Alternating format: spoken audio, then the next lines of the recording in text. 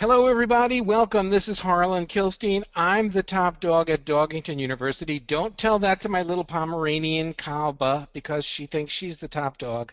Today, Dogington University is brought to you by the Dogington Post and Merrick Pet Care. Merrick is what Kalba begs for every day around 3 o'clock, and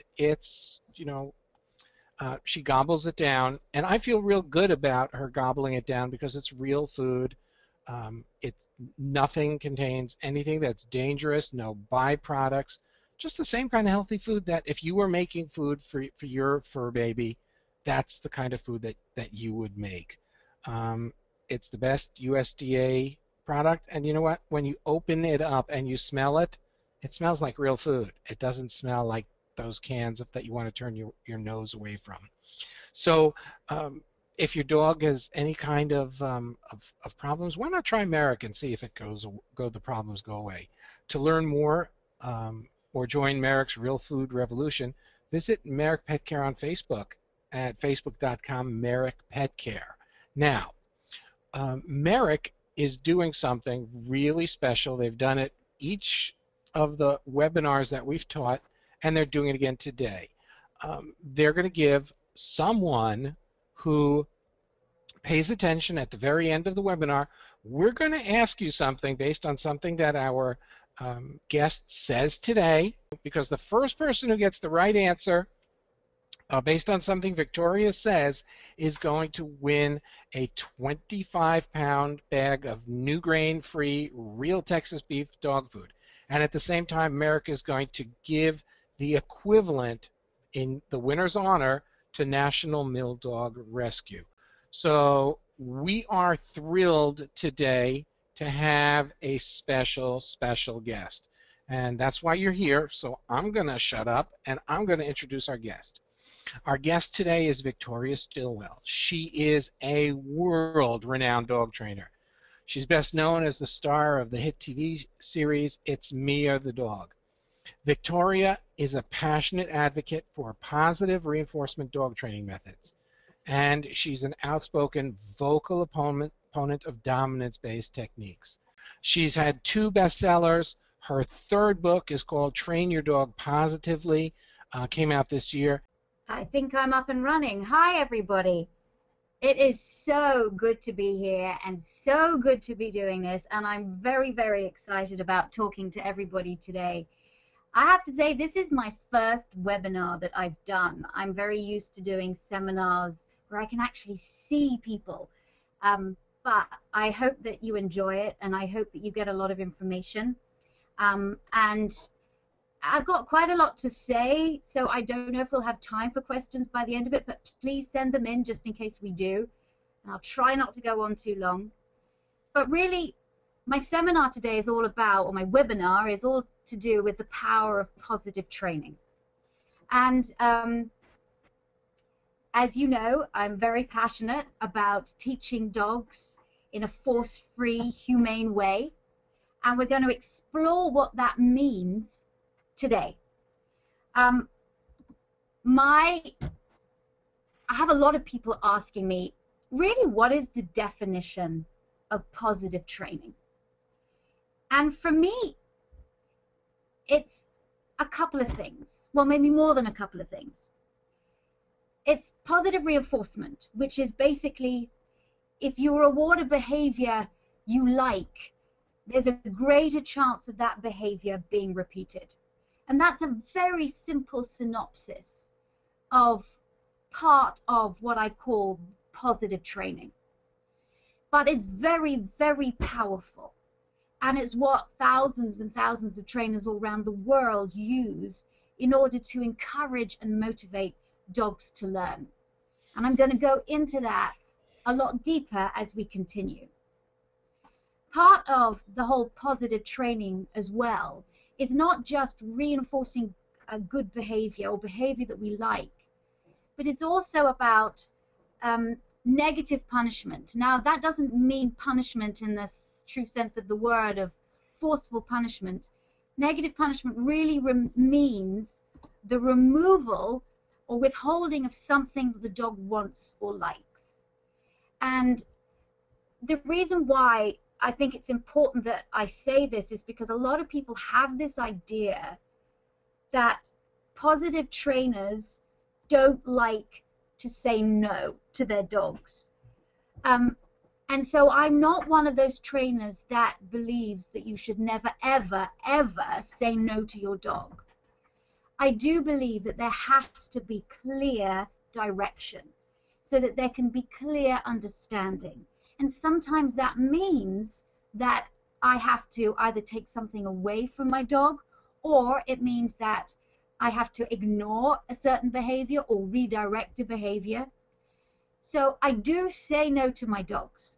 I will sometimes issue a vocal interrupter to redirect negative behavior onto something more positive. And that's as much as I do. That's really the negative punishment. Taking a treat or something or a toy, or withholding that treat or toy until the dog gives you the kind of behavior that you want. But positive training is more than just this. It's about changing the way a dog thinks, feels, and learns without the use of pain, fear, or intimidation. And I think that's really important, because we're saying that yes, positive reinforcement, positive training is about positively reinforcing good behavior, withholding or ignoring or redirecting negative behavior. And part of positive training is changing the way the dog thinks and feels inside without the use of force. And this is why I think positive training is so powerful and so incredible and so effective, is because we really can deal with so many different issues in dogs by using this whole methodology. And the principles really work.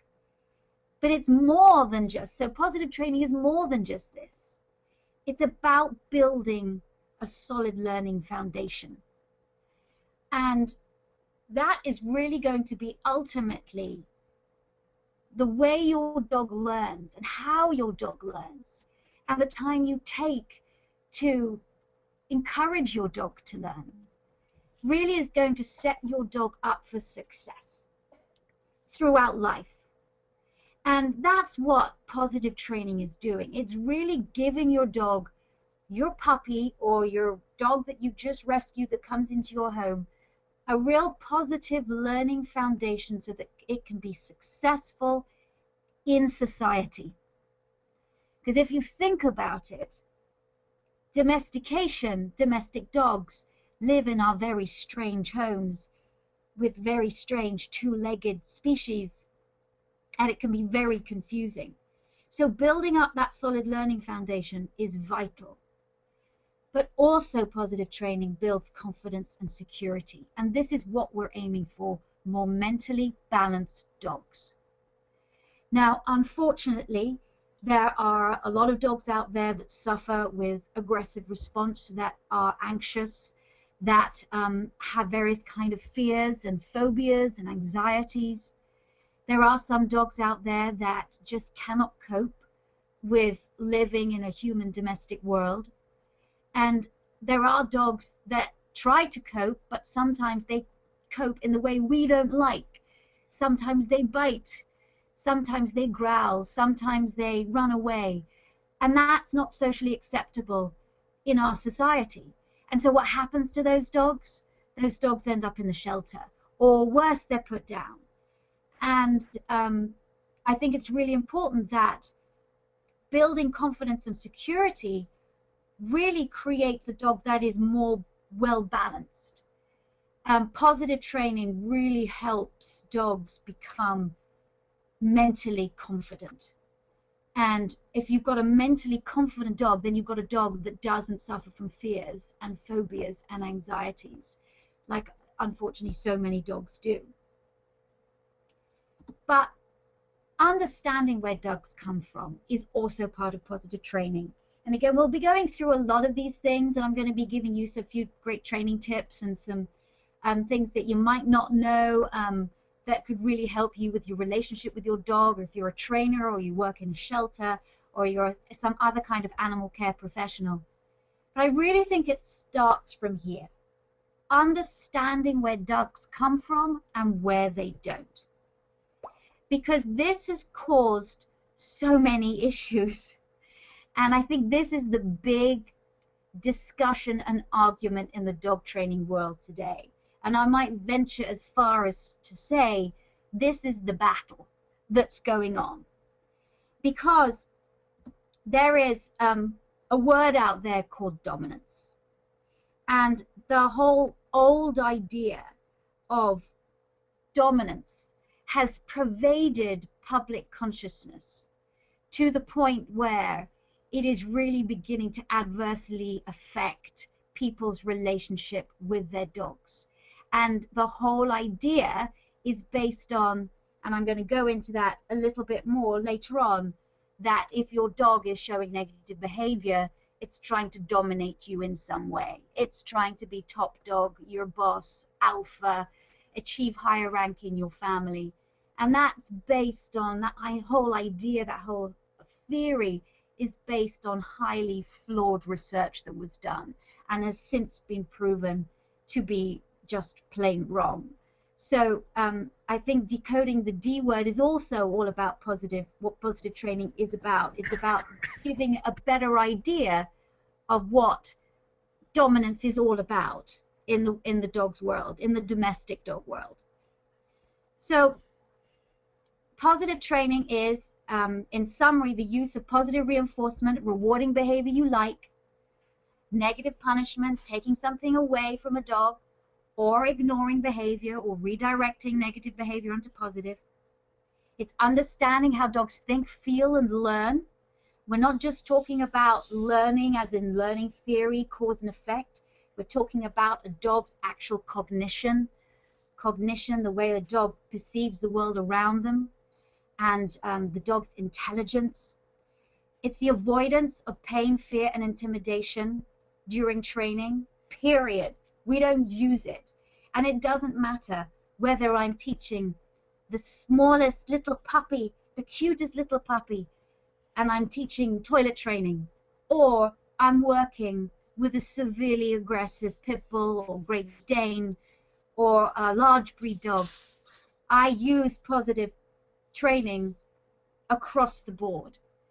And so awareness of the dominance myth, I think, is also important, because that's what we need to, what I'm doing in my work is trying to change the myths that are out there in the dog training world today that have caused so much damage and I think is a real tragedy.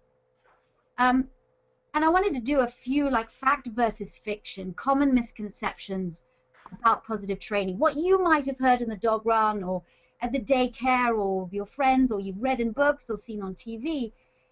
People say, oh, positive reinforcement, hey, it doesn't work on the red zone and high drive working dogs. It doesn't. Red zone, I mean, you know, the aggressive dogs, the ones that have severe behavioral issues. Or, you know, positive reinforcement doesn't, or positive training doesn't work on the high drive working dogs, military dogs, police dogs, detection dogs. I mean, if you've got one of these breeds, you've got to use leash jerks and yank 'em, crank 'em teaching and that kind of stuff in order to get that dog to really listen and behave. Well, again, that can be further from the truth. I work a lot with military dogs, with field dogs, and these are some of the most amazingly driven dogs that can be motivated by positive principles. And that's why that age-old argument of, hey, well, it doesn't work on the working dogs is mute, because it couldn't be further from the truth. It's this whole idea as well, this whole dominance myth, that dogs that misbehave are trying to be dominant. That anything a dog does, like if a dog is on the sofa or on the chair and you come close to it and it growls at you, that it's trying to establish higher rank over you. Well, one of the reasons why dogs will growl when they're on the sofa when you come close to it is because it doesn't want to get off the sofa. It doesn't have this whole concept, this whole idea in its mind that I'm going to be of higher rank to you, and therefore I will not get off the sofa. That's just a human idea of what the dog is potentially thinking. And I think it shows a great sort of human insecurity and weakness to think that, and also a misunderstanding where the dog is definitely saying, yeah, go away from me, I want to stay on this sofa, but not because I want to achieve higher rank over you. It's because I'm comfortable here. I'm comfortable here, and I fear my loss of comfort, my space, I need to protect it. And that is very, very basic and common sense of why a lot of dogs will do things, because they want to stay where they are. They're comfortable, and they don't want you coming and taking them off. I think that, now, can we say that that dog is being dominating? Well, I want to say more than dominating is controlling. I think that that is a better word to describe this whole idea, because again, the dominance word has been so misused and so misunderstood. I don't really like to use it anymore. I like to call it controlling behavior instead. People also say, there are people out there who say dogs only respect leaders who assert their dominance, who, I call them the Yankum Crankum trainers, who are out there jerking on the leash and helicoptering dogs and putting shock collars on dogs and restraining dogs using alpha rolls and all of that. Again, my dogs respect me a lot. I am their leader. I am their leader. I am their teacher. And the reason why they respect me is because they trust me. They know that I'm 100% loyal to them. They know that I will never hurt them. And I make them feel good. And I don't just have easy dogs. I took in 2 dogs that were severely behaviorally compromised in many kinds of ways. And so I haven't had to assert my dominance. I lead my dogs and I influence my dog's behavior without the use of force. And that's what's so incredible, because their behavior has changed. And so we'll be going into a little bit of that a bit later on. This whole idea that dogs are pack animals like wolves, and I say to you, as I said, they want to be alpha or top dog over their owners. We're going to be going into the whole idea of pack animal and pack leadership and pack concept. You might be quite interested to find out what sort of the more modern research has shown, which kind of completely negates this whole idea of the alpha and the top dog. Again, as I was saying, you know, we do use discipline. A lot of people think that positive trainers are just great at stuffing food in dogs' faces, but that we don't like to say no. You know, we do like to say no. We do, and we will give boundaries, because I think boundaries is incredibly important. And you know, in so many ways, oh goodness, the noise there. Hey, so whatever we can do to keep the banging Hold on a second. while she's on the thing, that'd be great. Just Hold on 1 second. I thank you, think thank you. it's cross line.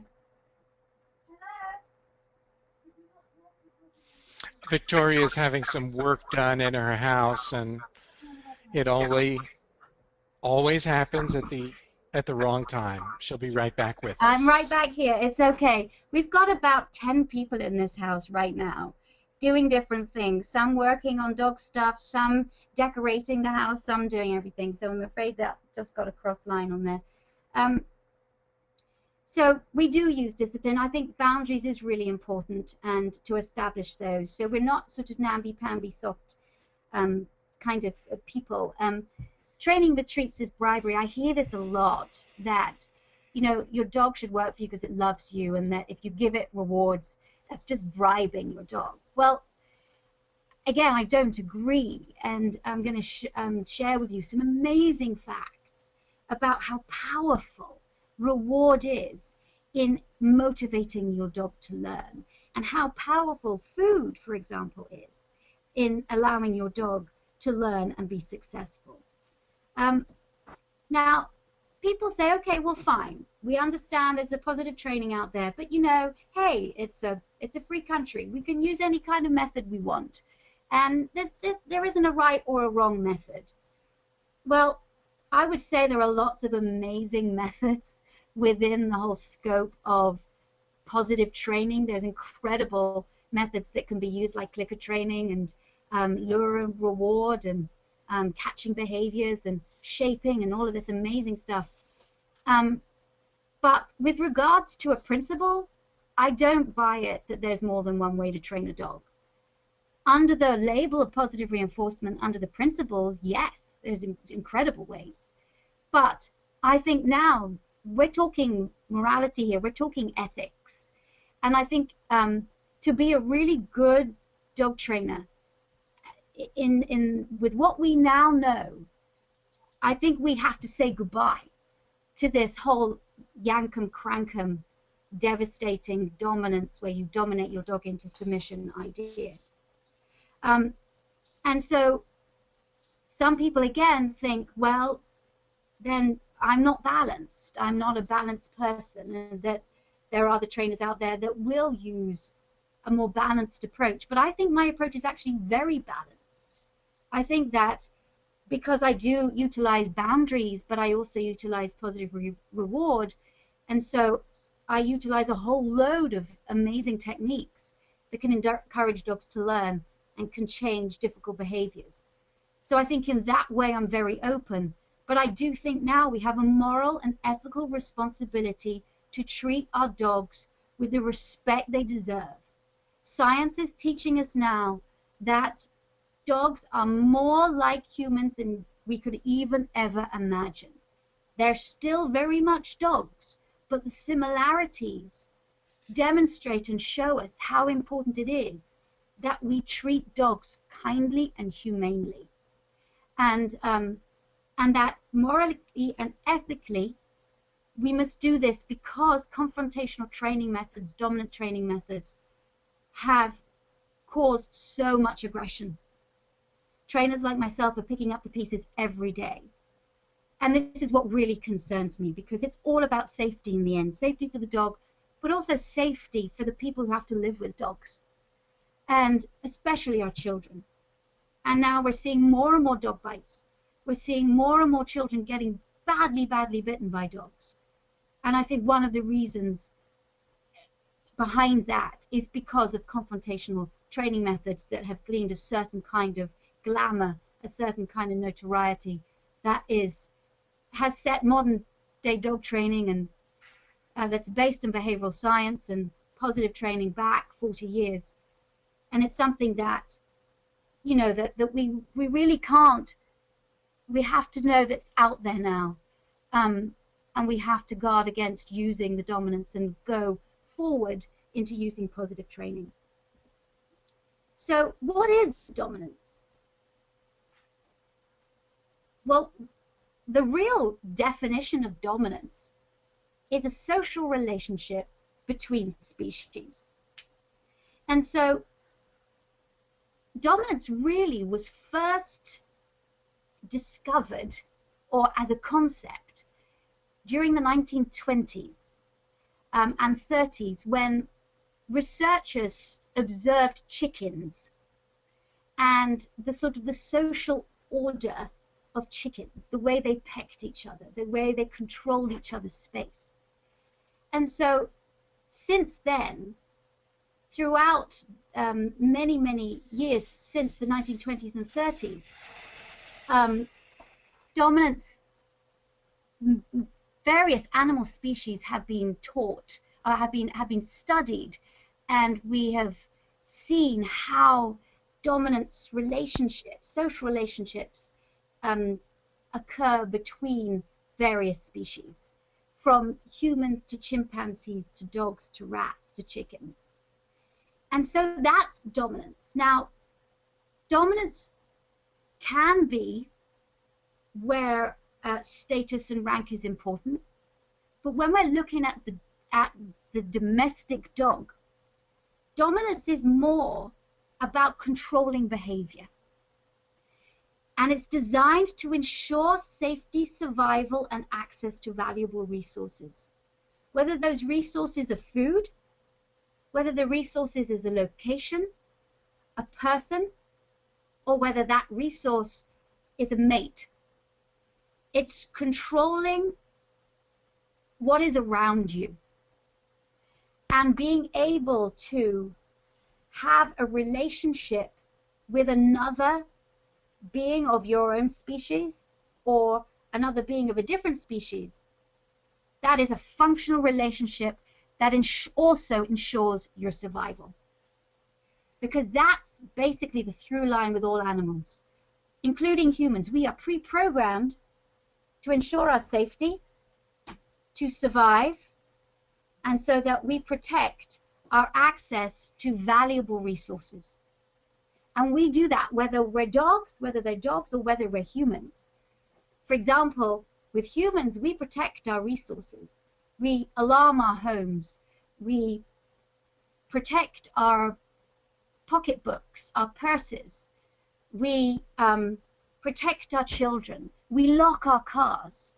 That's all about ensuring that we're safe. If we didn't lock our car, somebody might be able to steal it. Therefore, we wouldn't be able to get around. We might have to walk home. That might compromise our safety. And the same thing with dogs.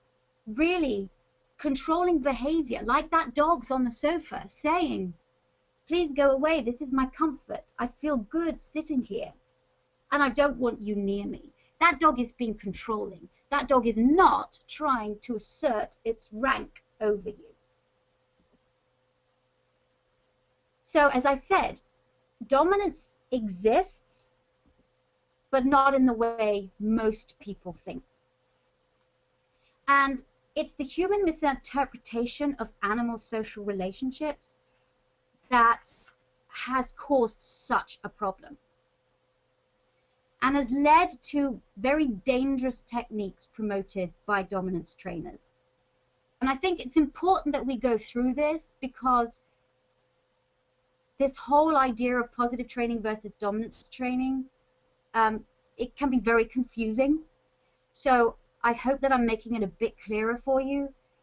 But these dangerous techniques, a couple of examples. Yank the dog harshly if he pulls, or use a choke prong or shock collar. Knee a jumping dog in the chest. Keep the dog behind you when you go through a door. Punish your dog for eliminating in the home. Punish your dog for destroying your personal possessions. Put a spray or shock collar on the dog to stop it from barking. Ignore the dog completely whenever he demands affection. Punish the dog by jabbing him with your fingers. Kick or nudge the dog in the ribs with your feet. Alpha roll the dog on his side, which means restraining your dog on his back or side if he aggresses or behaves in a manner that you don't like, holding him down until he submits to you. These are all techniques that are promoted by dominance trainers, and every one of these techniques should never ever be used. The whole idea of ignoring your dog completely whenever he demands affection, even though I say that I do ignore, let's say a dog's jumping up on me, I will turn around and ignore that behavior and wait till the dog has 4 on the floor before I give the dog attention. I don't completely or never give the dog affection when the dog demands it of me. If my dog comes up and says, I want to have a cuddle, fine, I will. I believe that I don't always have to start it. I love the fact that Sadie and Jasmine come up to me and want to be close to me and want to be touched and want to be petted. And that's what relationship is all about. So all of these techniques, please, please, please don't use them. Get rid of your choke collars, get rid of your prong collars, get rid of the shock collars. All of these devices are so counterproductive to actually teaching dogs, and cause pain, they cause fear, they cause anxiety, and doesn't matter what people out there say. There's now study upon study upon study. You can look it up, just Google it. You'll see so many studies that are saying why you shouldn't use these contraptions anymore. Man-made devices for quick fixes that just dogs, if you ask them, would say, please just take off me. Keeping a dog below you, denying access to high places, all of these kind of things. You don't need to keep your dog below you. You don't need to deny them access to high places. But if your dog is growling on the sofa, or your dog is growling and won't let you into bed, then you have to either manage the situation by not allowing your dog access to the sofa or the bed, or teach the dog to get off the sofa or get off the bed on your cue, and gradually build up that if your dog does react in a negative way to you when you come to him on the sofa, he doesn't get to go on the sofa, period. No grabbing him, pulling him off, any confrontation at all, because that's just going to exacerbate the situation even more and make the behavior even worse. Okay, I'm so sorry. I'm going to just stop this a second. I just wanted to show you this video with one family who had this wonderful English Bull Terrier called Dakota, and some of the techniques that was used by this family and also another family on their dogs. And you'll hear what I said to them. I hope you can hear the video and see the video well enough. But I've just a couple of the things that you shouldn't do. So how would you try and get her to stop? What would you do? Like when she's getting like this, there are times I'll just grab her. I'll try and get her to. Try and get her to calm down this way. You know, sometimes it works, sometimes it doesn't. You know. When you hold a dog down like that, people think that dog's coming down, but actually the dog's not come down at all. What they do is they shut down. They learn, instinct tells them they've been put in a compromised position, so in order to survive, they shut down. When Joe gets angry, he slaps her, and he doesn't just tap her. I heard the connection of his hand to the bone on her nose, and it was hard. People who use this kind of punishment for their dogs don't realize that they're actually making the behavior worse. And they actually only make an insecure dog even more insecure. So, are dogs on a quest for world domination? Well, in a word, no, they're not. I think if you were to ask the dog, that it would let you know that actually it just needs to control environment in order to be safe and survive. And so therefore I think controlling behavior is a better term than dominance. I think dominance is still a good word, but because of the misinterpretation, misunderstanding, when you use that word, everybody thinks of alpha and top dog and all of that, and they've really lost what the true meaning of the word is, which, remember, again, is a social relationship between species, between animals of the same species or animals of different species, and it's controlling behavior in order to be safe and survive. So yes, if you asked a dog, we're just trying to cope with a crazy human world, think about it. We are strange two-legged creatures that don't speak their language, that are very inconsistent, that ask them to do strange stuff, ask them to toilet outside when it's cold and when it's wet and when it's snowing or when it's too hot, get angry with them when they somehow do a behavior that we obviously don't like. There's a lot of pressure on dogs to cope in our domestic worlds, and that's why I think positive training is so great, because it allows dogs to be able to be successful. And if you've ever heard the one about dogs that go through doors before you are being dominant, or walking ahead of you on the leash, they're being dominant, or, as I said, growling when you get off on the sofa, or jumping up on people. Look, let's just take dogs that are walking on the leash in front of you, okay? There's that whole idea if the dog is walking in front of you, it's trying to be pack leader. No, it's not.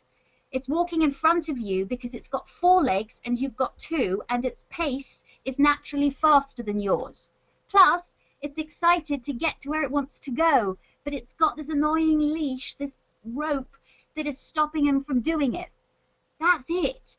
There is no high idea of taking over the world, of dominating the human being, of achieving higher rank.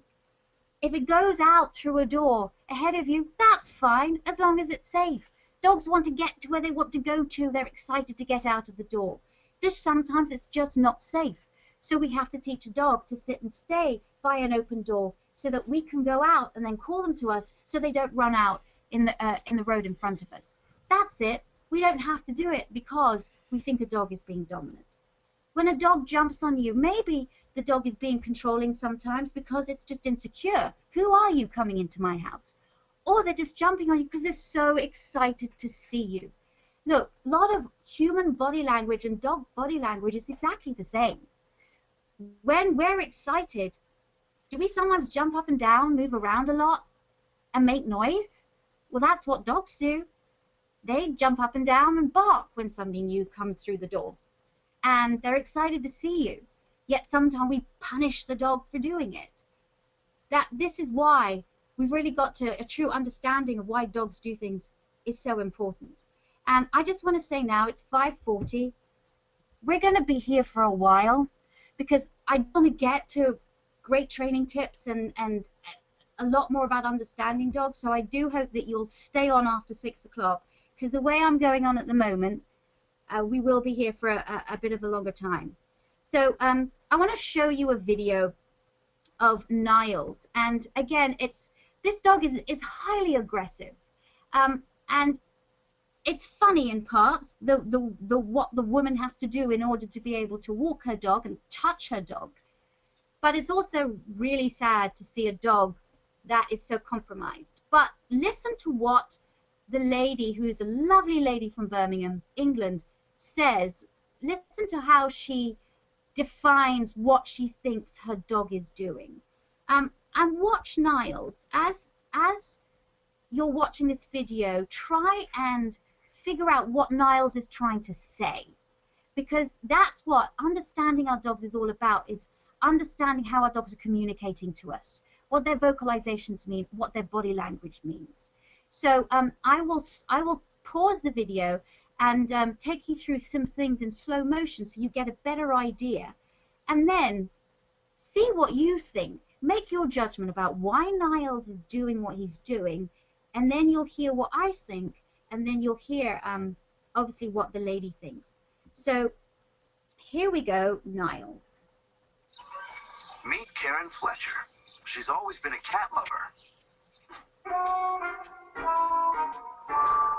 I love cats. I mean, I've always had cats for years and years, and they've always been like babies to me. But one day, her beloved cat died. I'd had him 22 years, and it was really awful. Karen couldn't bear to get another cat, so she bought a dog instead. The reason I've got Niles is because he's about the same size as a cat, and I really thought that he would behave like a cat. She even tried treating him like a cat. It was no surprise things started to go wrong. And Karen is now at the end of her rope. Come on now, come on, my good boy. Niles hasn't responded well to Karen's affection. I actually think that Niles does actually hate me. He's so vile. And you'll see yourself how vile he is. In fact, Niles won't even let Karen anywhere near him, especially when it comes to taking walks. Get them to walk. Do I have to get the blankets? Okay, I'll get the blankets. Naughty boy, if I can try and pick him up.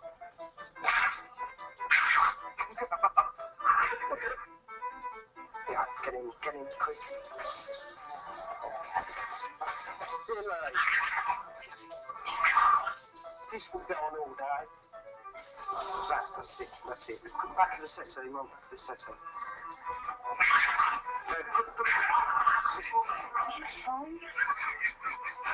Come on, Mum. Ta-ta. Ta-ta.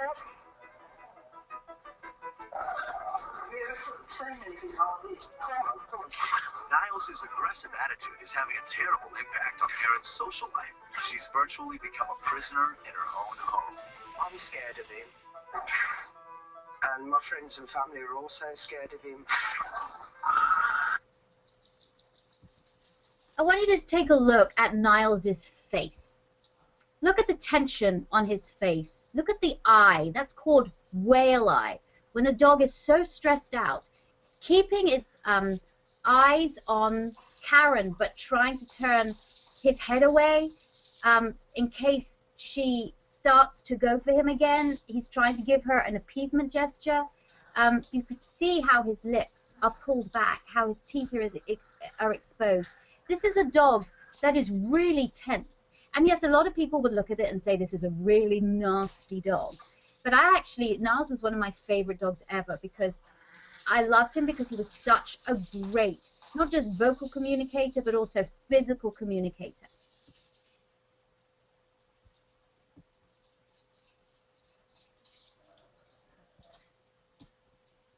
I can't believe he's just done that. He's just relieved himself on the corner of my bed. Now, can you see Niles' lifted paw? This is another expression of appeasement. I call it the anticipatory paw, where a dog will lift its paw as if anticipating what is going to happen next. And you'll find that dogs that are put in compromised situations or are unconfident do this a lot. It's a real signal, as well as elimination. Now, Niles wasn't being spiteful by eliminating by the side of Karen's bed.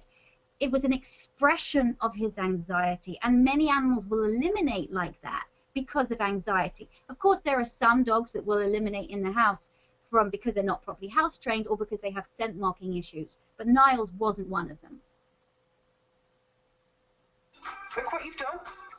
You naughty boy. Next, they enjoy some grooming time. It's very, very uncomfortable. Yeah. You can see Niles' body is very small. His ears are back. Just a bit. He does not like that No. at all. Not at all. Then Karen tries to pet Niles. Go on then, look. Then she tries again. What's the matter? Come on. I want you to watch Niles' tongue. Here you can see Niles doing the tongue flick. Lip licking, which is another expression of stress. You naughty boy. Now Niles is doing what we call the shake-off. You can see him in slow motion shaking off. As Karen leaves him, he shakes off like he's trying to get water off his back, but that's getting rid of all the build-up of adrenaline and anxiety that he's Could you felt. show me then how you put the lead on? I'll certainly try. Just go and get the lead. Come on then. Wanna go for a walk? Good boy. Go on then. No, it's not. Come on then. All right, okay, it's okay. Careful, Mum. Whoa. All right, okay, it's okay. So, got to be seen to believe. Come on then. Get his back, pick him up. Excellent. Okay, and then... You don't take him for walks Right. very often. No. No. Just keep holding him first. I need to try and get something then to actually turn the collar around to the back of his neck. I mean, you see, it's like a military operation, to be honest. Oh, good boys. I know it's so silly. That's okay. Just keep holding him first. There's no need for all this, is there? And I think we have success now. That's it. You can drop him down, Mum. There you go. Why do you think he's behaving like that? I personally think he's not the boss anymore. I've got like a little step over him, Okay. so he don't like it. I don't think he's trying to be boss. He's trying to tell you to back off. Everything in his body language is communicating this to you, but you're ignoring him. That is why he's aggressive to you, because he doesn't want you to keep coming up towards him and touching him. That's what's happening here. Oh, I'm actually quite shocked. I'm surprised because, I was absolutely convinced that it was, a major dominance problem. And there you go. Look, dogs aren't coming into our home trying to be top dog or alpha. They know we're humans. We're not two-legged dogs. Therefore, this whole idea of being the leader of their pack is, I think, strange. I think you should be a leader, but not necessarily a pack leader, because we're not part of their packs. They know we're different as we know they're different. We can't trick them into thinking we're pack leaders, so let's stop trying to convince dogs that we're one of them. But how do hierarchy and rank really work? Even if you've got one dog in the household or you've got a multi-dog household, how does it really work? Well, it's based on an individual dog's value systems. What does a dog value? Does a dog value location? Does it value space? Does it value a person more? Does it value food or an object or a toy? Some dogs that value their space, a location, their bed, don't care about food, whereas the other dog in the household really cares about the food and values and will fight over the food, but couldn't care less about the bed. So if you have a well-functioning group of dogs in your household, it functions because they all accept each other's priority access to resources that are important to them. Problems can occur when two dogs place equal value on something, so they can disagree over it because one wants primary access and the other one does too. And therefore, hierarchies within a home, they're not fixed, they're fluid. Remember, we're talking about a group of domestic dogs in your home where they're not thinking about how I'm going to be top rank, where they're thinking about how they're going to be safe and survive, and where there's no one alpha that's going to control everything. But depending on the dog's value systems, one will be more controlling over one thing, whereas another is going to be more controlling over another. The whole idea of pack becomes from the whole dogs are wolves, but they are a different species, of course. The wolf is the domestic dog's ancestor. However, that's basically where it stops because they've been separated by 15,000 years of evolutionary changes. Dogs are not socialized wolves, so we mustn't treat them like wolves. And there's a big difference between a wolf pack and a group of domesticated dogs. Okay? So in the true pack, you've got mum and dad, offspring, and immediate family. That's a true wolf pack or a true dog pack.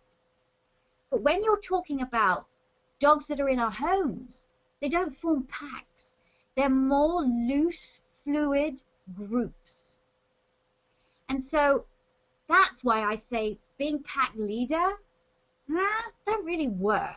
Being a teacher, being an educator, yeah. Being just a leader, yeah, but pack leader? No. But how did we get here? Well, the domestication process of 15,000 years or more, depending on what studies you believe, has really changed dogs in so many ways. But the whole idea of pack leadership and alpha and dominance came from very flawed studies of wolves in the 1970s, where a group of or wolves from different packs were taken and forced to live together in an unnatural environment, and the relationships between them were viewed by researchers and then applied to the domestic dog. Well, of course, if you're going to take wolves from different packs and get them to live together in an unnatural environment, what's going to happen? Some are going to defer naturally in order to survive, and others are going to fight, and there's going to be violence. So observing that and taking that as your model of how you need to be with your dogs and how dogs interact with each other is just flawed. And that's the tragedy, because this did just tell us or demonstrate in some weird way of how dogs interact with each other, but also how we should interact with our dogs, and therefore it was very violent. But we now know better. You don't have to be violent to your dog in order to get your dog to behave. If you misdiagnose the condition, you're going to prescribe the wrong treatment. And punitive training really emphasizes what not to do, but positive training helps the dog learn and understand what to do. That's what we put the emphasis on. But punitive training can be very dangerous. It exacerbates aggressive response. More dogs bite because of it. It causes shutdown. Shutdown is where a dog literally cannot learn because it's so stressed and so anxious. It doesn't allow dogs to think for themselves and problem solve, and dogs are incredible thinkers and incredible problem solvers if you just let them. And it shows that you're the bully. Let's talk about it. Yeah, there are some dogs that are bullies. There are some dogs that are controlling. There are some dogs that are just, you know, that are difficult. That can be jerks. But really, is that dog a confident dog? Or is that dog insecure? Think about the bully kid in the playground. Is that a secure kid or an insecure kid? If your dog is bullying other dogs and you're trying to tell it off and be dominant over it, well, you're actually making an insecure dog more insecure by using punitive and forceful tactics. I believe that discipline should be used to guide, not to instill fear. And so the techniques that I had talked about is all you really need of ignoring, redirection, removal, doing timeouts, removing the dog from something, or removing a treat or a reward is all you really need to teach dogs what to do and what not to do. Sometimes I'll do a vocal interrupter like an to redirect negative behavior onto behavior that's more positive. Dogs and kids, they're more similar than you think. Look, sometimes people get mad at me when I say this, but look, I'm a mum too. I have a child. I get it. And I've raised my child using a lot of the behavioral principles that I use to raise dogs too. And look, modern science is now showing us some amazing things that dogs have now. We know the cognitive abilities, the learning, problem-solving abilities of a 2-year-old child, of a toddler.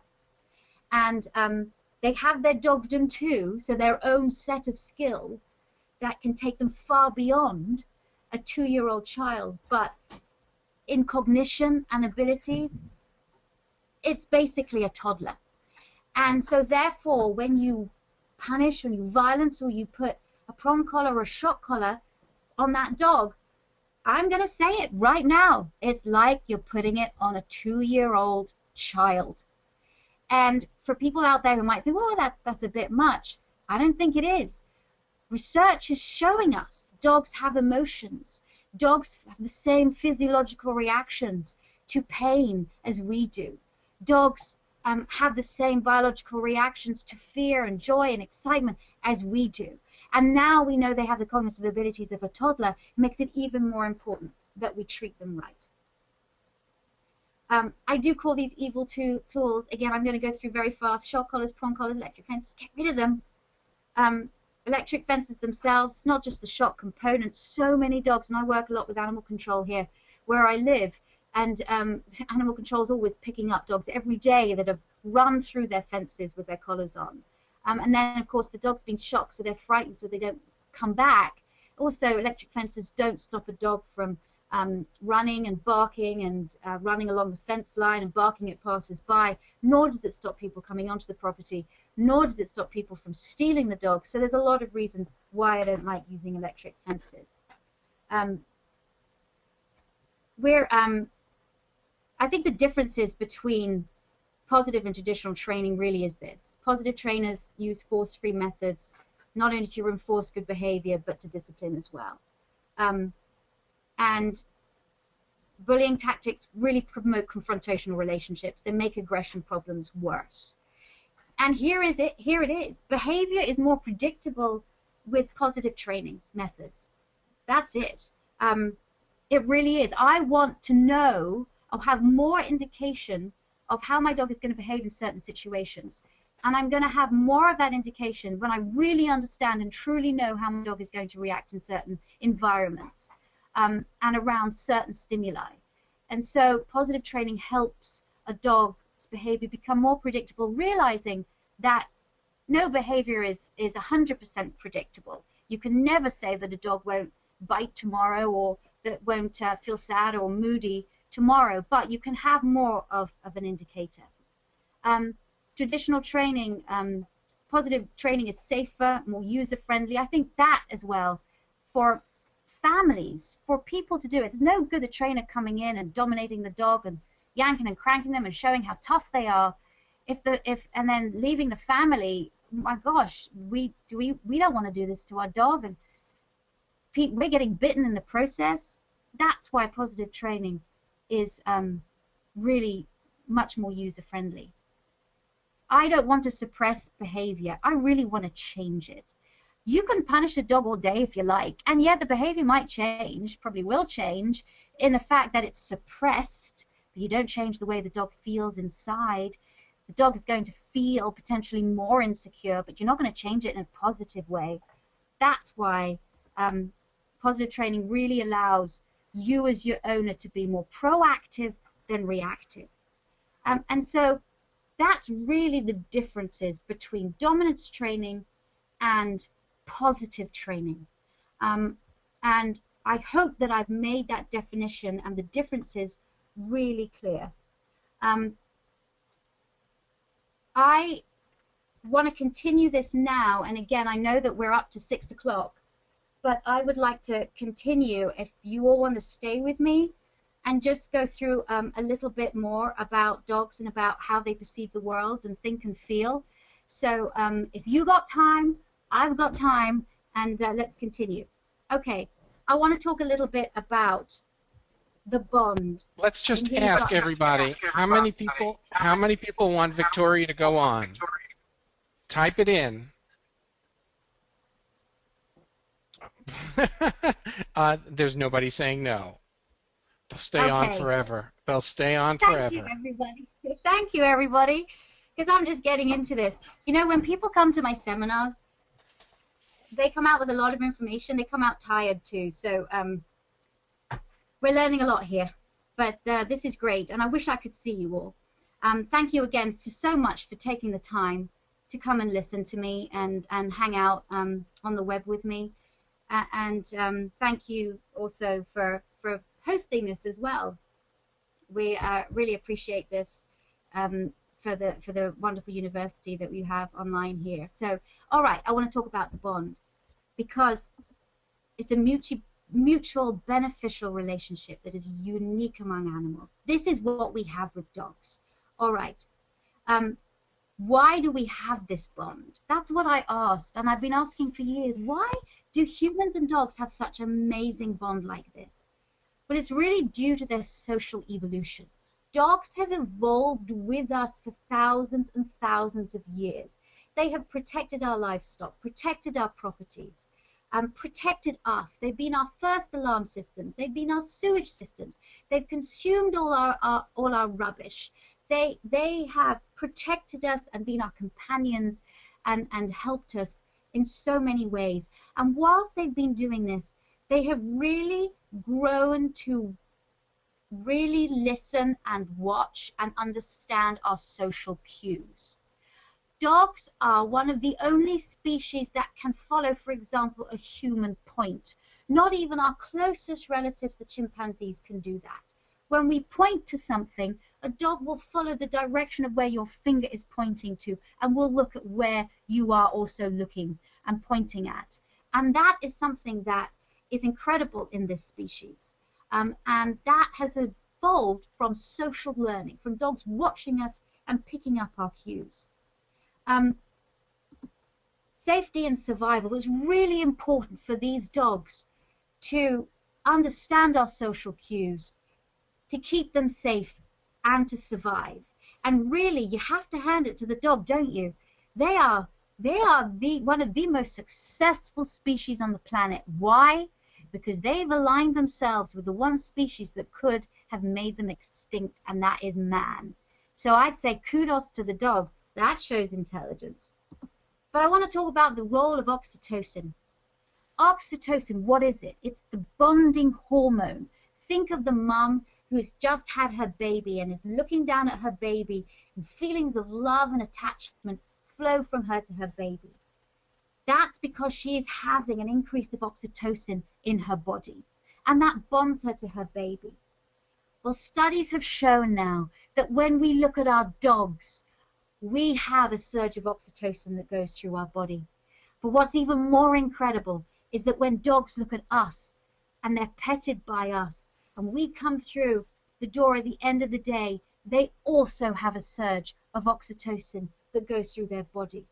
That oxytocin hormone, that hormone bonds us, attaches us, and is also vital for emotional memory as well.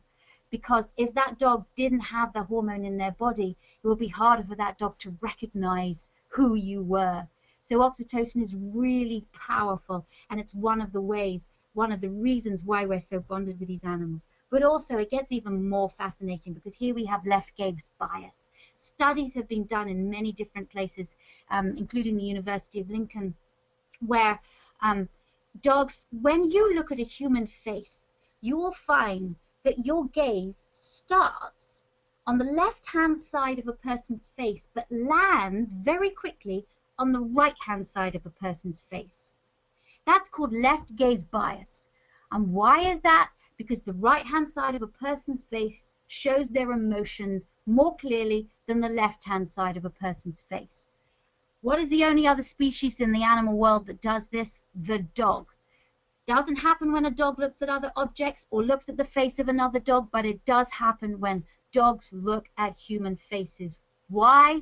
Because they better know how you think and feel, just in case you're angry with them so they can get out there. Remember, they have evolved to read our social cues. Why? To be successful, to be safe, and to survive.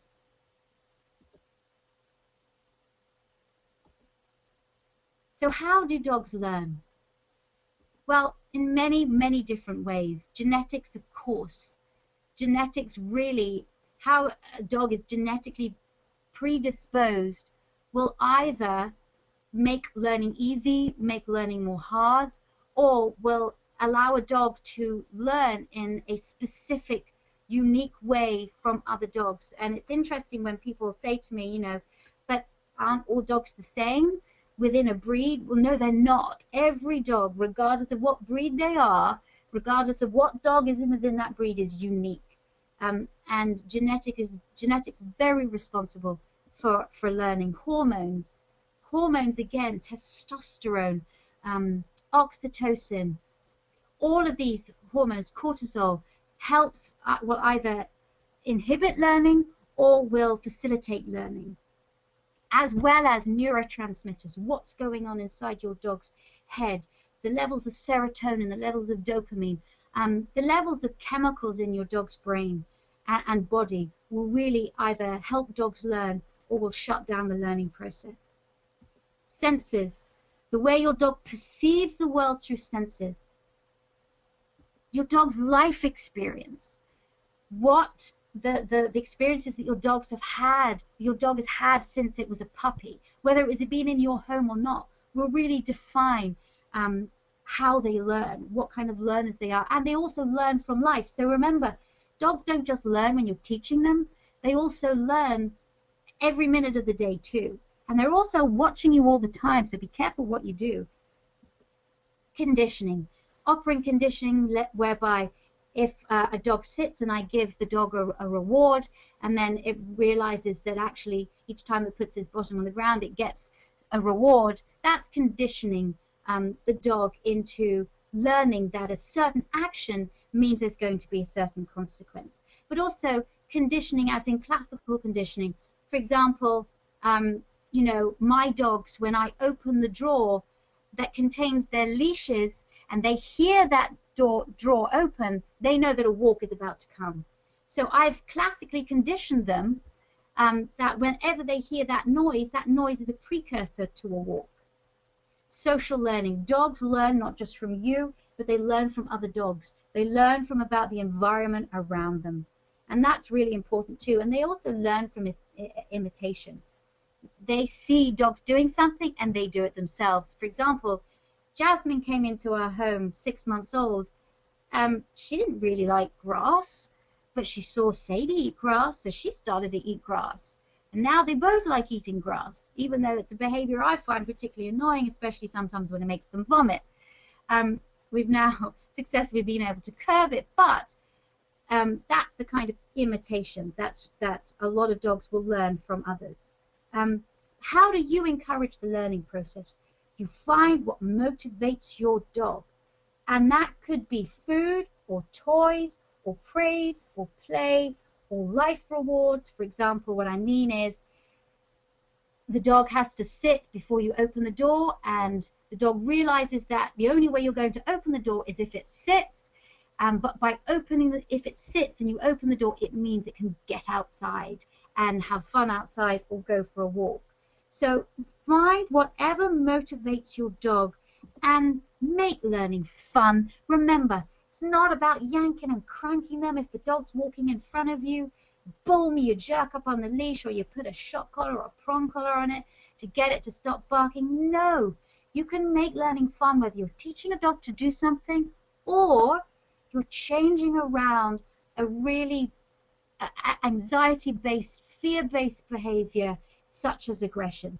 Try and make that learning as fun as possible, and that means you're not going to get bored either. I mean, there's no fun just having a dog just sitting there, getting your dog to sit 500 times a day. Make it fun, make it a game, make it play. Be clear and consistent with what you're saying. Okay, so consistency, lack of consistency, right. Let's say you're in the household. Two people in the house love that the dog sits on the sofa, but one person in the house doesn't want the dog to sit on the sofa. So sometimes the dog's allowed on the sofa and sometimes it's told off when it's on the sofa. Well, is it allowed or not? Try and be consistent with whoever you live with so that it's clear for your dog, because inconsistency can really cause insecurity.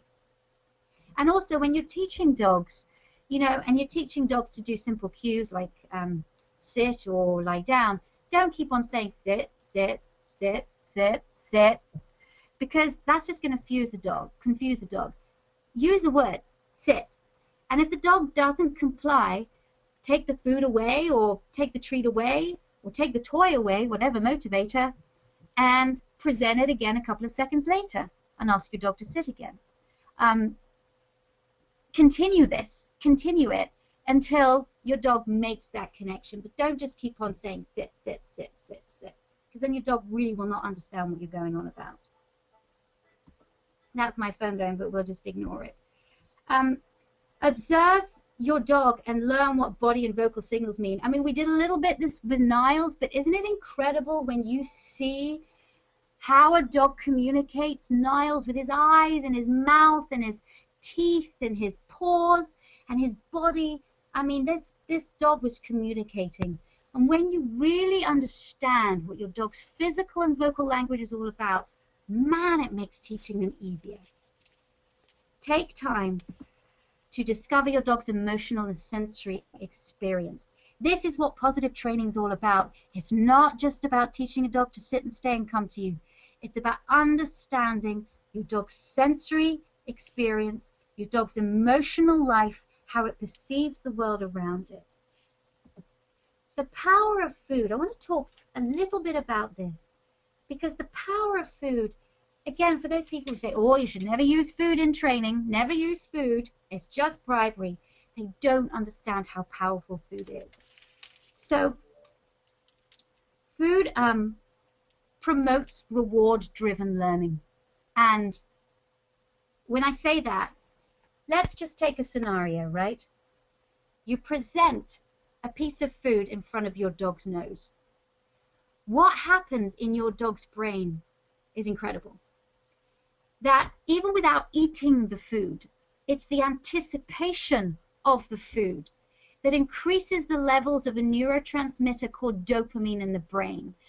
Dopamine is responsible for reward-driven learning, for feelings of pleasure, for modulating emotion, for feeling good about something.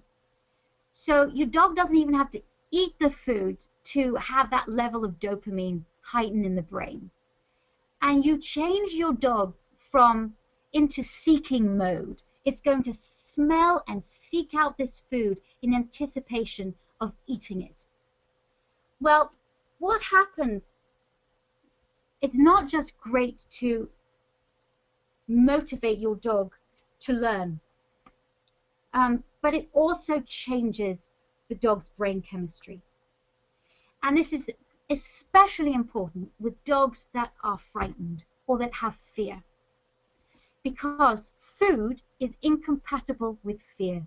So let's say I have a dog that's lunging aggressively on the leash, and it's because it's fearful of people or other dogs walking past.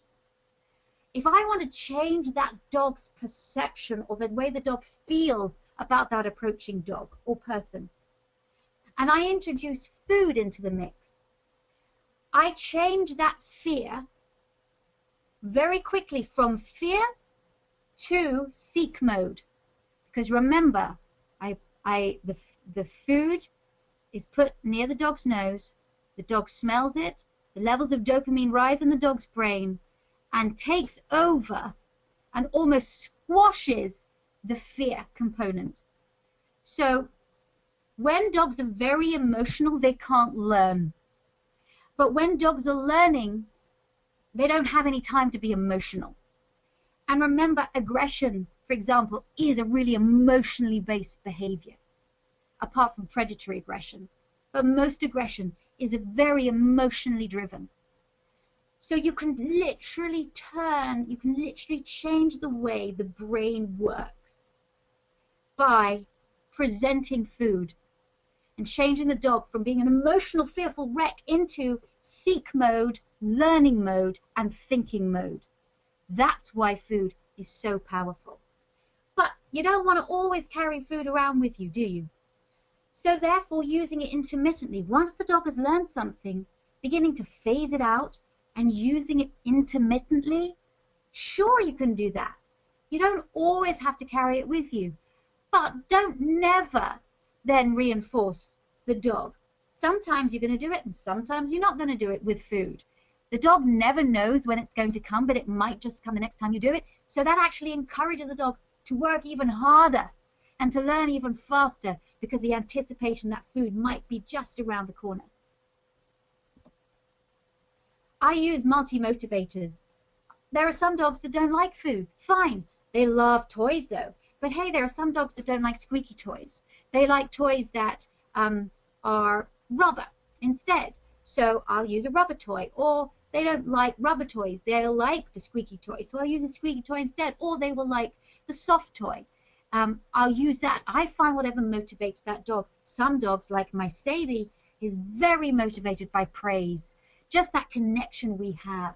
That's what she loves. Some dogs are motivated by petting. Some dogs are motivated by the promise of a walk. So these are life rewards. And sometimes I'll use a food, praise, play combination. It doesn't matter.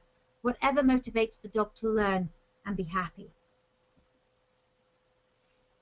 We mustn't negate the dog's cognitive experience. Now, this is not a new idea, but it's really a concept that hasn't, I think, been given enough weight. And cognition really is the way your dog's mind processes the world around it. And when you understand your dog's cognitive abilities, that dog's ability to learn and to think and to problem solve, you can really find out what kind of learner your dog is and how intelligent your dog is. I'm just going to get rid of that little thing. Oh dear. Whoopsie. I'll get rid of that too. Oh no. No, I don't want to leave the webinar. Oh well, that's fine. That's better.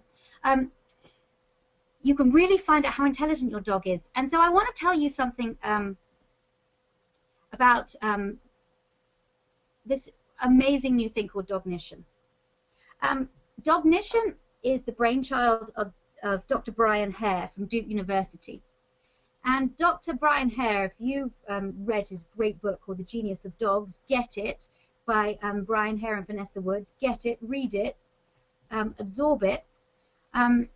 They're really talking about, yes, you can teach your dogs through what they call behaviorism. They don't like behaviorism very much, but they understand, you know, about operant conditioning, classical conditioning, and about how dogs learn. But you can also, you mustn't negate your dog's cognitive experience. And actually, all of the sort of the great research that's been done, you can now do with your own dog in your own home. If you go to dognition.com, you'll be able to find more information. But Dognition really helps you understand what motivates your dog and what influences behavior. And you can learn by doing a series of really fun games and science-based games and tests.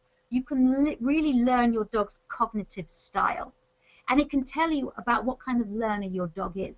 Does your dog learn better in a social group? Does your dog learn better in an environment which is more calm? Is your dog more of an independent kind of learner? Or does your dog need to look at you and get cues from you in order to learn? How does your dog problem solve? How does your dog think? And I think that's where positive training is so fabulous, because it encourages your dog to think and problem solve. I don't want to impose my will upon the dog. For example, Sadie, if I was teaching her to sit, I'd literally put a treat in front of her nose and just wait for her to put her bottom on the ground. Then I'd give her the food. I want her to think and to problem solve. How am I going to get this piece of food out of this woman's hand? And then she gives me something that I like and she gets it, and then she begins to make the connection. I love that. I teach dogs like that all the time, how to problem solve. It's also about choice training. Choice training is really important, about really observing your dog and observing the choices that your dog makes, and either rewarding those choices or redirecting poor choices onto something that you would like the dog, the better choice. And so really giving some dogs some autonomy. Wow, that sounds strange, I know. Shouldn't we always be controlling our dogs? Well, you know what? You can really enhance your dog's intelligence and learning abilities by giving them a bit of autonomy. It also can make dogs really confident, especially when I give a fearful dog like Niles. Niles, the fearful Chihuahua that you saw there in the video, wasn't being dominant. He wasn't being dominant. As I said, he was sick of the fact that Karen stroked him all the time. Remember, this woman had only ever had cats, but with Niles, she got this Chihuahua because it was the same size as a cat, and she stroked him and stroked him and stroked him and stroked him and stroked him and didn't stop. And eventually Niles said, I've had enough. I don't want you near me. And so that relationship became very compromised. Well, I gave Niles some more freedom. I gave him a certain amount of autonomy. I told Karen to back off. I told her not to touch him at all. When she wanted to take him out on a walk, all we did, I put the leash on that dog in 2 seconds. How? I walked past him and I just put a little flip leash over his head and took him out. And when we were outside, he was so distracted, then I could put a regular harness on him, because I don't like walking dogs on slip leashes. But sometimes in shelters and stuff, you need them to move dogs quickly.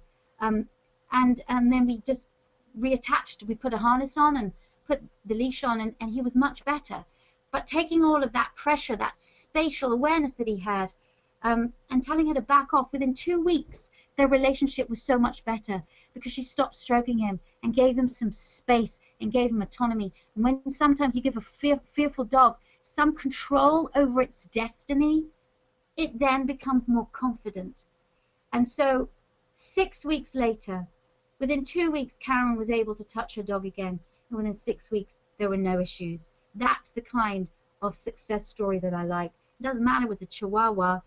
It's more dangerous with a Doberman, of course, but the same things same thing would be right for a large breed dog as well.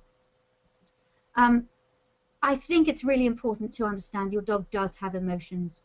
Yes, emotions are biological reactions to environment, but really feelings are our human interpretations of emotions. So whilst we know beyond the shadow of a doubt dogs have emotions, we can't exactly say how they feel, but we have an idea. Remember when I said, when you get excited, do you sometimes jump up and down, you make a lot of noise? When you go to a football game or you go to a baseball game, I see people all the time getting up, leaping up, making a lot of noise. That's what our dogs do when they're excited. So actually, their outward expressions of the way they feel are very similar to us. So therefore, we've got an idea of potentially how these dogs feel. Can they be jealous? Yes, I think they can. A dog that doesn't like their owners to hug, wants to get in between them. But really, when you have the definition of jealousy as sort of loss of that of a person's undivided attention, or I think dogs can be jealous. I definitely think if a person's touching one dog and the other dog comes and causes a fight, it's because that dog doesn't want that attention on another dog. They want that attention for themselves. And I think that is the definition of jealousy. But guilt, the jury's out on this one still, even though there are more studies being done. But really, in order to feel guilty, you have to have a sense of self-awareness. You have to be aware. It's called theory of mind. You have to be mindful of how your behavior affects others. And we don't know if dogs are aware of how their behavior affects others. Are they really aware that they make you feel happy or they make you feel sad? Or do they really care if one steals a bone from the other? Do they really understand how their behavior impacts others? There are studies, as I said, that are being done, but at the moment we feel that dogs don't have the capacity to feel guilt. And the guilty look that you might get as you come through the door at the end of the day and see your pillow's been chewed and then you're angry is literally just a response to body language and your vocal cues at that time. Remember, dogs are very good at reading us. And so therefore, I really don't think dogs are spiteful. Again, Niles peeing on the bed, that wasn't spite. That was just anxious. And you'll find that a lot of dogs with separation anxiety, they will, when their owner goes away, they might mark the bed or a shoe or something, and that's because that object smells of that person. That's just an expression of their anxiety. So please, if your dog does toilet somewhere, don't rub your dog's nose in it.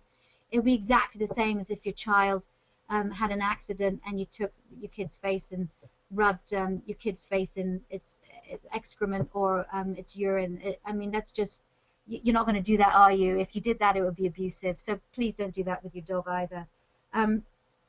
We're nearly at the end. We're nearly at the end, but we cannot go through the seminar without sensory education. And this is my new kind of world. This is, I love this new phrase that I've come up with, sensory education, because it is teaching through the senses. It's about learning, teaching your dog to learn and be more confident with scent games, for example. Remember, as I said, food, very powerful. There's a great activity out there called nose work that you can do. You can go on their website, and nose work is all about teaching your dog to discover scents and seek out and hunt out different kinds of smells. It's exactly like how you teach detection dogs and sniffer dogs and dogs to detect drugs and bombs and all kinds of things. Nose work is great, but if you don't want to do that activity, you can just do scent work in your home, hiding food around your home and getting your dogs to go seek and discover, or putting food in toys. Or, you know, I never feed my dogs through bowls anymore. I feed them through activity toys, because that whole idea of having that toy and they've got to work out how to get the food out of the toy, it takes them much longer to eat, and it's a great training opportunity that I don't miss. And after half an hour of getting the food out of the toy, they're exhausted and then they sleep. So it's all about enriching your dog's life through and teaching your dogs using sensory education, the power of the nose. But it's also the auditory learning, which is harnessing the power of sound. You might have seen on my website, and again you can go to my website, which is positively.com, and learn more about it, something called the Canine Noise Phobia series. You'll see on the bottom right-hand side that I have a calming CD, and I also have these CDs that will help dogs get over thunderstorm phobia, fireworks, and city sounds. There are a lot of CDs out there that have the sound effects on them, but what makes these completely unique is that this is the only CD out there that's been matched with music that has been clinically demonstrated to calm dogs. So in the calming CD is used in shelters, in people's homes, in cars, everywhere, to calm dogs down, to help dogs that have separation anxiety. And calming music, we know that the music played one single instrument at a very low frequency, played in a very calm way, does have a calming effect on dogs. But when you marry that with progressive sound effects of a noise that a dog fears, you can actually change around the way a dog's fear of noise. But what's also great about these is it also can prevent phobias from occurring. So if you want to find out more about how auditory learning is so important and how it can really influence behavior for dogs that suffer, for puppies to dogs that suffer with anxiety and fear and aggression issues, then really this canine noise phobia series and the calming is really groundbreaking, and take a look and see what you think. We've had amazing success with it. And this is Dog TV. You might have heard about Dog TV, but this is another thing I'm involved with. So we're seeing this. Yes, it's television for dogs. Is that crazy? Is that kooky? Well, maybe you might think so, but actually it's fascinating. And it's becoming more available here in the United States. Go on and Google it, Dog TV. You'll find out more about it. But really, it's television that's been specially calibrated for dogs. And I'm on the advisory panel, and the reason why I became part of the advisory panel is because I was looking for more tools to help dogs that have separation anxiety and that have problems with being by themselves during the day. Not that I advocate dogs should be by themselves all day. It's just another tool in my trainer's box in order to be able to give dogs that auditory comfort that they need, that visual comfort that they need. And Dog TV does that. So I'm not going to go on too much more about it, but Google it and find it. And if you can get it in your area, get it, because we're having, again, great results. And it really understands your dog. And the people that have developed it aren't just people that are wanting a gimmick and wanting to make a buck. They are people who've really done a lot of very, very great research and have been helped by Tufts University in Boston and Dr. Nicholas Dodman, who is a wonderful veterinary behaviorist. The last thing I'm going to talk about, and again, we talked a lot about this, but where positive training, people say that positive training, and a lot of the naysayers about positive training, as I said in the beginning of this webinar, that it can't help dogs with aggression. And it can, because when you really understand what aggressive behavior is all about, I teach aggression. I'm an aggression expert. I have been for many, many years. That's all really the cases I see now is aggression cases, and from the very small dogs to the very large dogs. And I would say 98% of the cases that I've seen in the last 15 years of training are from dogs that have been fearfully aggressive. The aggression might look dominant. It's certainly controlling, but it's not coming from a real place of confidence. The root of it is fear. Whether it looks like the dog is confident now because it's seen that its aggressive behavior has worked, it still started that aggressive behavior because of insecurity. Yes, I have trained a couple of dogs, or I have met a couple of dogs that, more than a couple of dogs, but some dogs that have neurological issues, that are aggressive, or that are predatory aggressive, that have predatory aggression, which is really a non-emotionally based aggressive behavior. But really aggressive behavior addresses a dog's need to increase distance from a perceived danger. And there's various ways they can do it, like Niles. Niles started off with just very subtle behaviors, subtle language, but because Karen didn't see them, he just went on and on and on and progressed until she really understood his language, which was bite.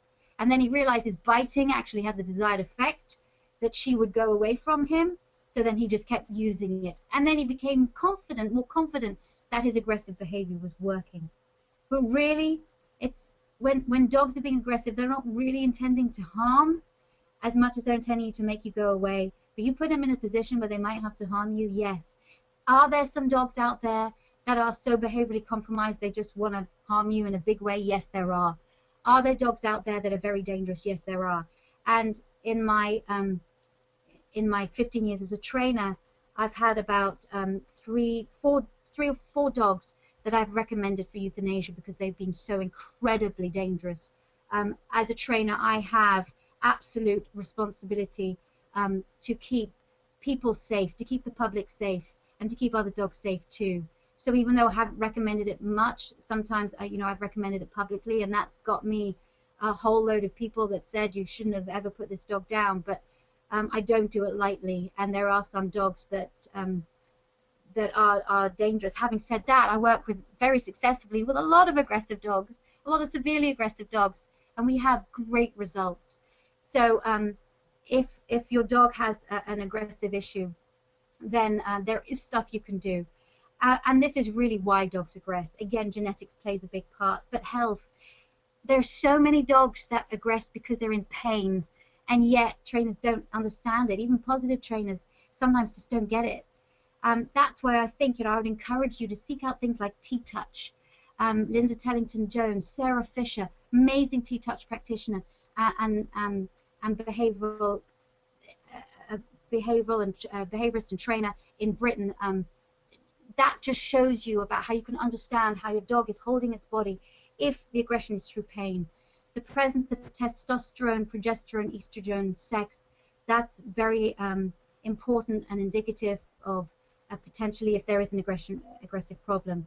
The nervous system, the lack of socialization, inappropriate play, predatory behavior, redirection, protecting resources, stress, anxiety, and fear. And tomorrow I'll be going down to Miami, where we are having one of my dog bite conferences in Miami. If you want to go on my website, positive.com, to find out about that conference. It's all about aggression. It's all about how to prevent it, how to treat it, how to keep kids safe. So if you're in the Miami area, just Google the Miami Dog Bite Conference, and please do join us. It's a great day of listening to me speak about it, Jim Crosby, who's a canine aggression expert, Claudine Wilkins, who's a lawyer, some great families that we've got coming there to talk about their experiences. It's a really great, and it's open to everybody. So if you're in the Florida area or Miami, there's still time, and I'd love to see you. So really, we're going to end with a simple question. What kind of relationship do you want with your dog? I'll tell you what I want. I want my dogs to follow me because they want to, not because they're afraid of what will happen to them if they don't. And that's it, bottom line. And it doesn't matter what kind of dog you have. You can have your dog follow you without the use of force, just by teaching it in the right way. If you're having issues and you need to find a trainer in your area, then please go to my website, positivity.com/trainers. I have one of the first, well, it really is, the first networks of purely positive trainers that have been personally endorsed by me and assessed by me. They go through a rigorous application process. And these are the creme de la creme. And you know that when you get a trainer coming into your home, these trainers are going to use humane methods with your dog, regardless of the issue your dog is having. And humane methods with you, I might add. They're going to come into your home and they're going to help you. And we have, as I said, some trainers in America, trainers in Britain, in Greece, and in Italy. And we're also looking for more trainers. So if you're a trainer out there and you want to become part of our team, it's a great team. And it's very exciting. Also, if you don't have a trainer in your area, we're going to be starting from May the 15th phone consultations. So it doesn't matter where you are, you'll be able to have a session with a Victoria Still Positively dog trainer. And as I said, these people are really the very, very best. A lot of what I've spoken about, but more, and more incredible facts and tips and more training tips, are in my new book that came out on March the 19th, Train Your Dog Positively. And I really encourage you to read it because, again, it goes through the debate, but it really tells you some more incredible things about your dog that you might not know, and about how to make communication easier, and about how to be a more effective teacher. And, you know, I think it's really, it's a great size. You can put it in your bag, take it around with you, and I hope that you'll be able to learn more from just reading the book. If you want to follow me, please, as I go to positivity.com. I'm always on my Facebook every day. Yes, it is me. I do have an administration, but I really am on there every day. And I like to talk to people there, so please join me on my Facebook. I also tweet It's me or the dog. And if you want to find out more about my method and watch videos of how I do it, please go to youtube.com/ehowpets, and you'll be able to find out about how I do things. Thank you so much for joining me, and thank you for Dogington for putting on this. I so appreciate you asking me, and I'm sorry that I've gone on for longer than I thought I would, but I hope you've enjoyed it. Okay, so Victoria, thank you so much. This was outstanding. Thanks for joining us. Thanks for the time. And I want you to know that virtually every single person stayed with you all the way through. All right, so as I switch everyone back, I'm sorry I stepped over you there. No, I just wanted to say thank you, Harlan, too. So let's get you all ready and get your question fingers ready, because I'm going to have a question for you. It's now time. Get ready to type in your question. Here we go. And it's a simple question based on something that Victoria said today. So if you were paying attention, you know the answer. Okay, so according to what Victoria taught today, why do dogs walk in front of us on a leash? Why do dogs walk in front of us on a leash? First person. Oh my gosh, I got this. Whoa, you guys are like, okay, and the first, oh my gosh, the first person is Kat Camplin. Kat Camplin. All right, Kat Camplin, you are the winner. What we'd like you to do is we'd like you to email us at info@dogingtonpost.com with your name and address, Kat Camplin, and we'll get that over to our friends over at Merrick, and they will get you your voucher for a free 25-pound bag of their new grain-free real Texas beef dry dog food. And also, Kat, double your luck, because in your name, Merrick is going to donate a bag to National Mill Dog Rescue.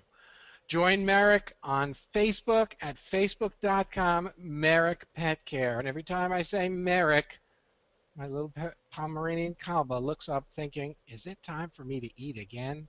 So we hope to see you back tomorrow. It was an amazing day. Bye, everybody. Thanks so much for joining us.